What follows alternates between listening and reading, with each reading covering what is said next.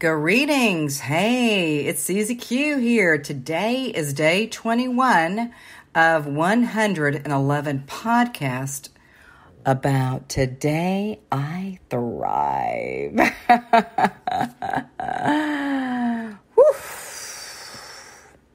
So, this written piece that I created this morning has a little bit more details about my journey with the Akashic Records. And if you know what it is, great. If you don't, that's great too. So you could just say this is creative writing, which is pretty much everything I do. So here we go. Twine to the eye, to the needle, fulfillment. The act of masterful manifestation in motion, which we coin creation. Pattern sequences recognized. Brilliance in the adieu of chains that now are expressed as molten residue. Back to the earth, to the ethers beyond this ashen semblance of long ago. Snap, click, clap. In a flash, what was chains is now the color blue. On to another record. Inner earth dwellers, females like I, flowed down the rivers of liquid copper. By and by, the wooden boats carried the children to the safest regions of this space way down and below. This flow carried the ones aboard into the sacred caverns, where other females like I helped the children to garner their footing ashore in the cavern's sunlit eye. Each female had liquid copper-like mud on their crowns aglow to hold this conduit of energies deep below. Just up and over this voyage, the children exclaimed, I see this light to be the central sun. On to another Akashic record. The goddesses nudged the one female divine to leave this place and look way, way beyond. Onto a place there were helpers. The females, tall like giants, dressed in their finest flair, were ready to assist in my Odyssey quest du jour. Tall in stature, they each and all pointed to a key and locations that were perhaps the paths for me. For a brief moment of time, I realized their help was now then complete. Oh, that's all? The place. Now how would I know? So she walked alone and pondered.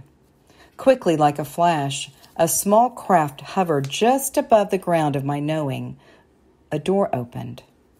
The beings asked that I come in. I explained my strange predicament of a destination with no apparent true location. The female beings discussed this quandary, and the male beings took it to task to assist in taking me to a place. What now? The place of unknown origin subsides as the coordinate stamp has expired for this curious jaunt.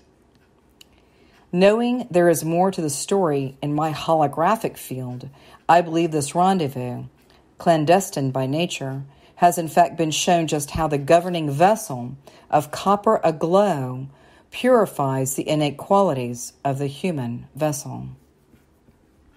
More Akash. Pure theater to delight the senses invokes the deeper yearnings of what character will suit my wanderlust aspirations in this very moment of now. And a slight narrative here about my Akashic journey. Snippets of my own Akashic quest be shown in varied ways. Each touch of remembrances embraces the higher understandings of my soul's journey, and I am thankful for this unique and uncanny awareness of past lives. Often feels as a life within a life with no physical ascension.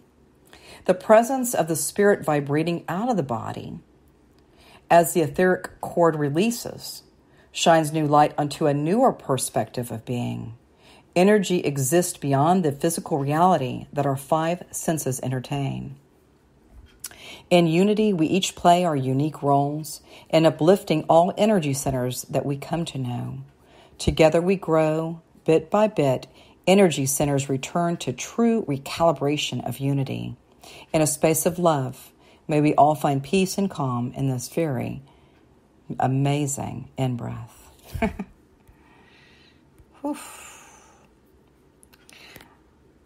that was a kind of a grouping of Akash details that came in for me. So if you're interested in the Akashic Records, this is something that I do, and I love sharing it with people and just seeing you in your most beautiful and most amazing way right now, in this moment of now. And namaste.